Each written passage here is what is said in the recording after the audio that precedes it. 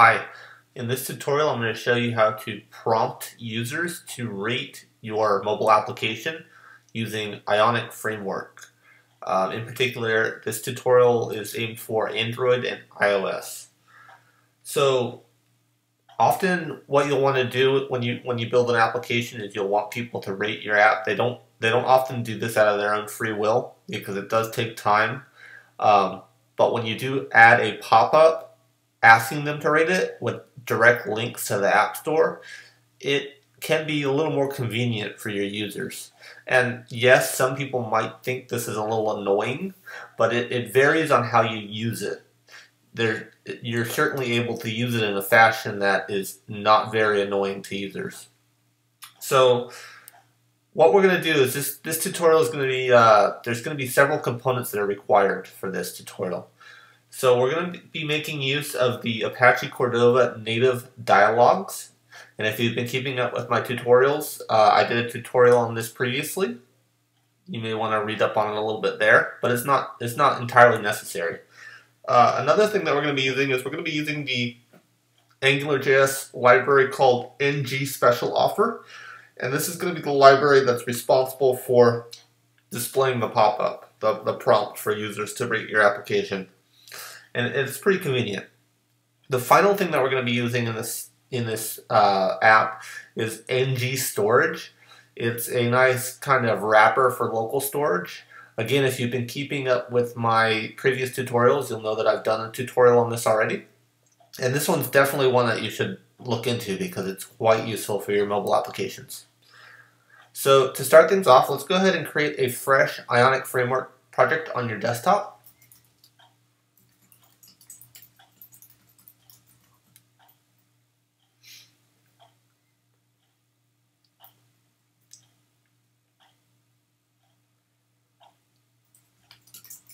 We'll navigate into that project, and we're going to go ahead and add the Android platform.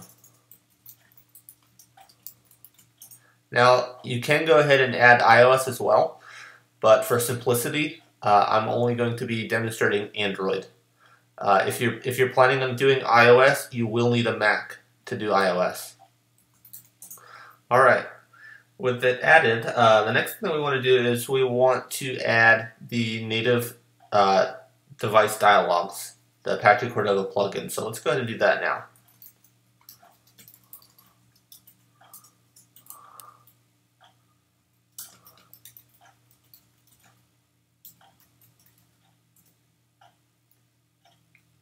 Alright, so that plugin is now added.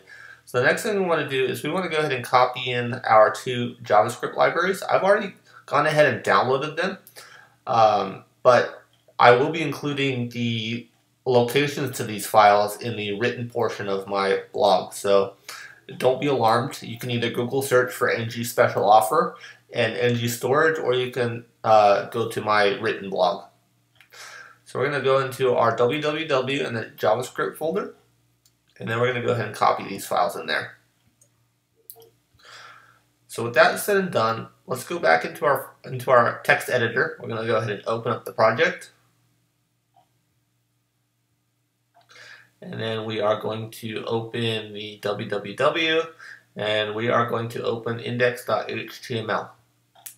So what we want to do here is we want to go ahead and add our two JavaScript files. So we're going to do script source equals js slash ng special offer.js, and then script source equals JavaScript, and then ng storage.min.js. So with those two libraries included in our project, the next thing that we want to do is we want to add ng special offer into our app.js Angular module directives list. So let's go ahead and add this.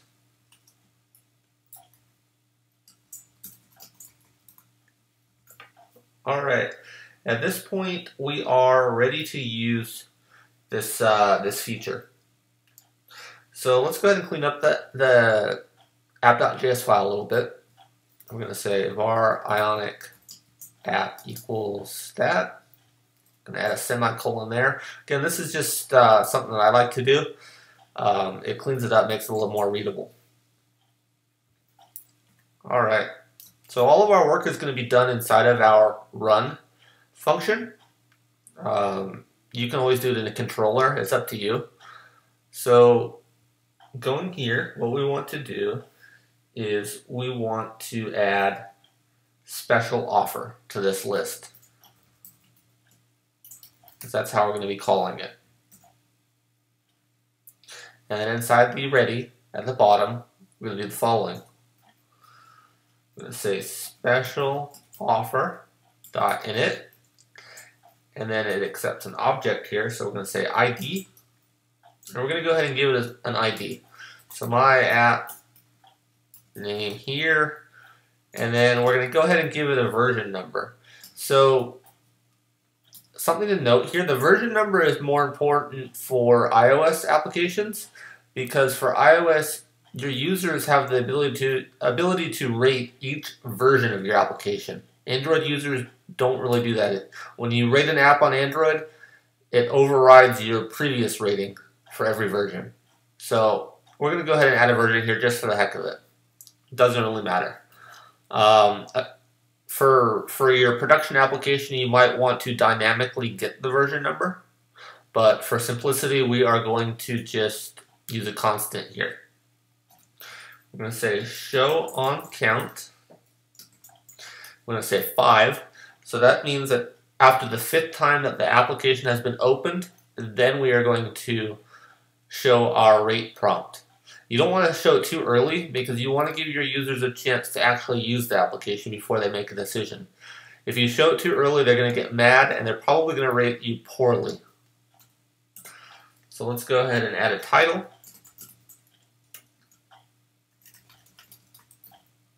This is the title. We're going to go ahead and add some text to this dialog. We're going to say, please rate if you enjoy this app. Now we're going to add some button labels. We're going to say agree label. And we're going to say rate app. We're going to say remind label. And this is going to be if they don't want to rate it now, but they want to rate it later. We're going to say remind me later. And then the decline label. And if they click on this, they'll never be prompted to rate the app again. Well, at least for this version for iOS. And of course, you don't have to use the versioning for iOS. It's up to you. You could just leave it constant, and they'll only ever be asked to rate it for once in the whole lifetime of them owning the app.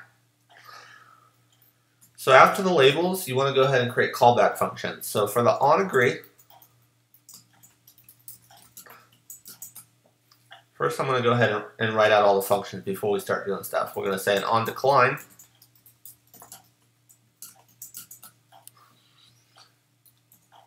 And we're going to say on remind me later.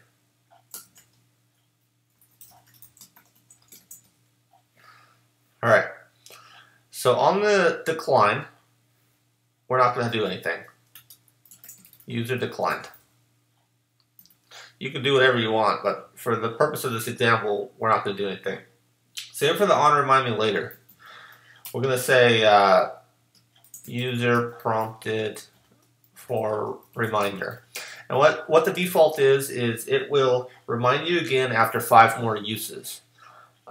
So it won't immediately ask them to rate it again. The next time they open up the app, it'll wait 5 times. So now we're going to get down to business with the on agree. We need to determine what happens here. So this plugin, if you look at the source code, it was obviously coded with iOS in mind, and not necessarily for Android. So they do have a nice feature for showing the App Store on iOS, but not for Android. So let's go ahead and do the following here. We're going to say if device.platform equals iOS, then we're going to say window.open, and then we're going to say special offer.app store URL. And then we're going to to use whatever our app ID is. Since this is a new app, I'm just going to give it randomness here because we're not really going to be using it. So what this does is if the platform is iOS, then we're going to go ahead and open up the App Store and direct you to the actual app in the iTunes App Store, so that way they can rate it. So the next thing that we're going to do is we're going to do else. Now, technically you could do else if and say if it's Android, but we're going to assume that if it's not iOS, it's Android. So what we're going to do here is we're going to do window.open, and then we're just going to go ahead and type in the exact URL. So we're going to say market details ID equals, and then I'm going to just give it some random one of my random apps. Again, this is because the creator of this plugin didn't consider Android, so we're just going to consider it for them. And you can always edit the library if you want. It's up to you. So let's go ahead and save that. So we're at a point now where we're ready to actually test it and see if it works. So back in your terminal, let's go Ionic, build Android.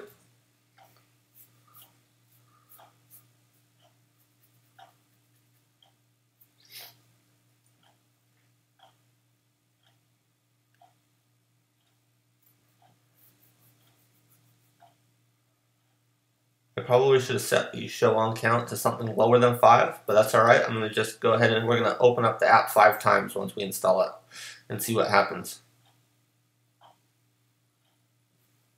Alright, we just built the app. Now we're going to go ahead and install it.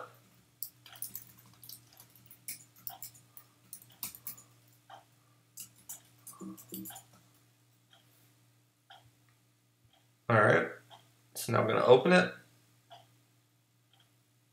Alright, so the UI didn't render correctly. That means that we have an error somewhere. So we're going to open up and we're going to view the logs and see. I probably made a typo somewhere. Unknown provider, local storage.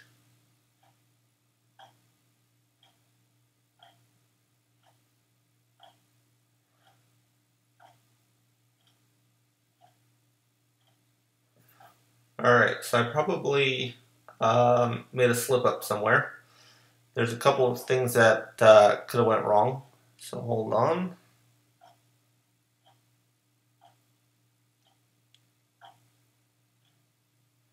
Yeah, so here's what we want to do here. We want to go ahead.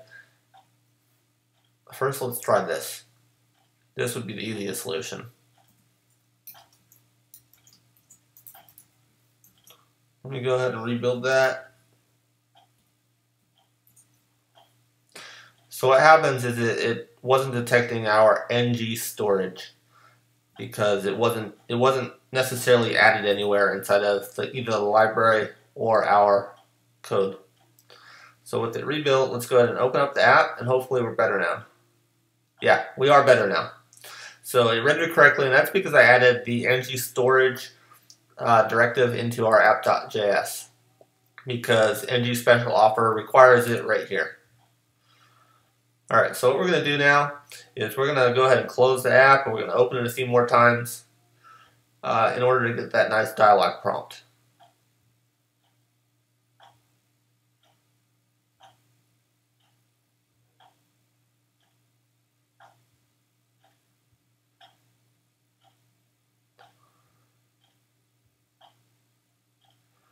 Alright, it's not showing up, so maybe we have more errors that we don't know about.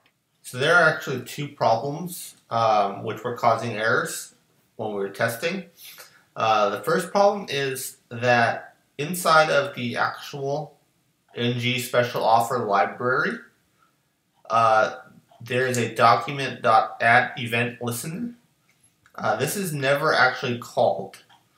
So because it's not called, none of our show dialog code appears. So what you can do is you can actually remove this and it'll work fine. And it'll work fine because we are making our calls to this library from inside the ready command. So it's waiting until all plugins and and libraries are ready before making any calls to the plugin. So that's why removing it would let it work. The second problem is that we need to include the Apache Cordova in-app browser in order to reach external URLs, regardless of what kind they are. So it's not a big deal. You can easily add it. You should be able to add it by doing Cordova plugin add org.apache.cordova.inapp browser. I believe that's the command. Yeah, it is. So by doing that, let's go ahead and give it a shot now by doing those two changes. So let's go ahead and build it.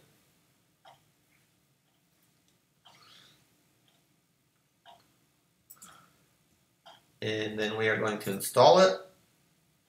And I went ahead and I changed it to 3 instead of 5. So let's go ahead and open our app. We've opened it once, twice, 3 times. And then here's the prompt that your user is going to see for Android. It's going to look a little different for iOS. Let's go ahead and see what happens when we click Rate App. And it didn't work for whatever reason. It didn't recognize the URL scheme, probably because this is a simulator and I don't have the Android Google Play app on my device, and the only way to use custom URL schemes is to have the actual app on your device that makes use of the scheme. So if you really wanted to test it, you could do the whole HTTP URL. It's up to you. But on an actual device, this should work fine, because I think it's a requirement of all devices to have the Google Play app on it. And for iOS, it's going to do something similar. The plugin takes care of the URL. And if you go into the plugin source code, it's this down here. And it uses its own URL scheme. So by doing that, it makes it a lot more likely that users are going to leave a rating on your application. And again, even though that the library didn't work out of box, we really didn't have to do much changes to get it working. And it is pretty convenient. The code is open source. It makes a difference. I use it in my apps. So if you've liked this video, please go ahead and support me by subscribing to this YouTube channel.